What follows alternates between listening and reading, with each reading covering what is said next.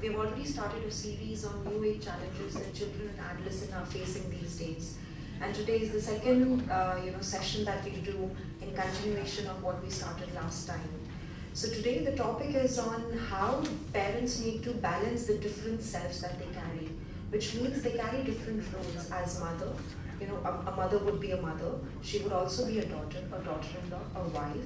So there are different roles that she plays. So today's seminar is basically about how parents need to juggle with the different roles and find the right balance. Today we have with us Sonia, who is an expert in parenting, and she's the one who's going to take us through this seminar today. To introduce her briefly, so she's a practicing and leading art therapist and parenting expert in India. She started her qualification in sociology, but her creative self made her choose her career path in counseling and fine arts. She has recently undergone intensive training in experiential art by Egan Beckett, a renowned art therapist at London. She has founded a studio of expressive art dedicated to people across ages. Her work spans across 26 years of her life. She has conducted multiple workshops and courses. She has also judged multiple competitions and has been felicitated on various occasions. She is also a member of British Association of Art Therapy.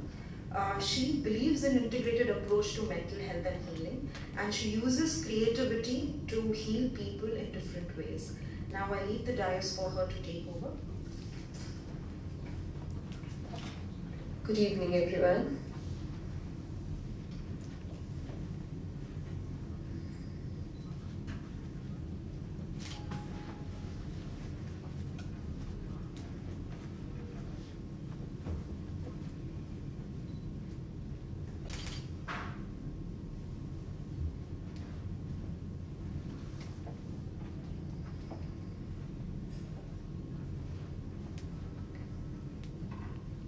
So today we start with the first session of new age challenges and issues with children and adolescents.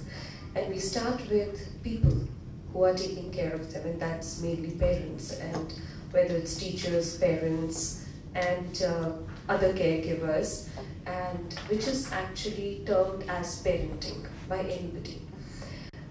Today we are touching the topic on finding a balance on self and parenting.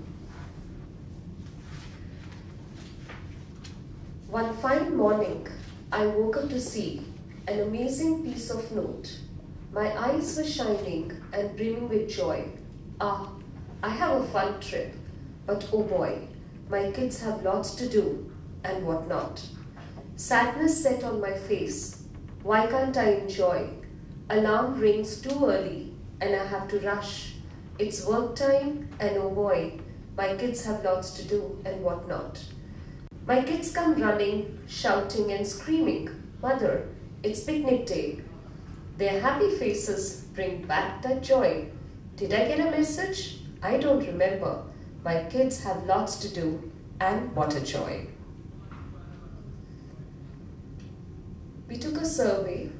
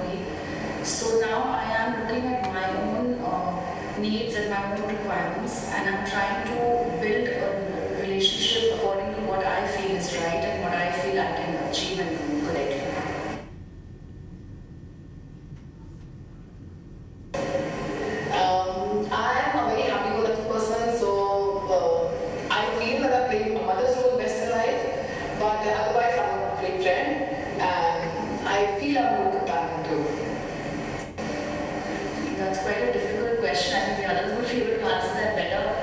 I feel I play a fairly good mother, I feel. I would like to give them a very happy environment so that that's what they learn to become when they are older. And environment where there is peace, where there is harmony between everyone and respect for everyone, and that's the way to go forward. I would like them to have enough freedom to be able to do what they want, plus at the same time know their boundaries and not cross over their boundaries, know what their limitations are, what the limits are for them, and keep within that. But live life according to their requirement and to the fullest possible. Ideal types, both are ideal types. Maybe in extreme sense also, there should be. But as your slide topic shows, the real life situation is delicate and